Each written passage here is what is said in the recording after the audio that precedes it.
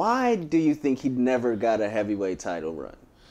Because to me, maybe it's demons. I don't know. But Scott Scott is like one of the least marked. He's just not marked. Yeah. You know, he don't get like.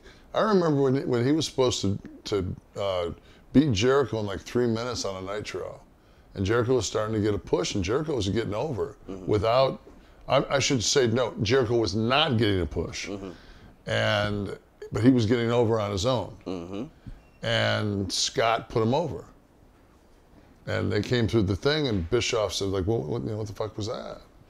And Scott was like, you don't watch the show? Like, he's got it. Wow. You know, like he's like, I don't need to win. Right. You know, and then that's like a TNA. Like, I remember one night, one of the agents came up to me and said, I thought you gave him too much. And I said, don't you think I've had mine? Want more? Make sure you follow us on Instagram at ths.wrestling.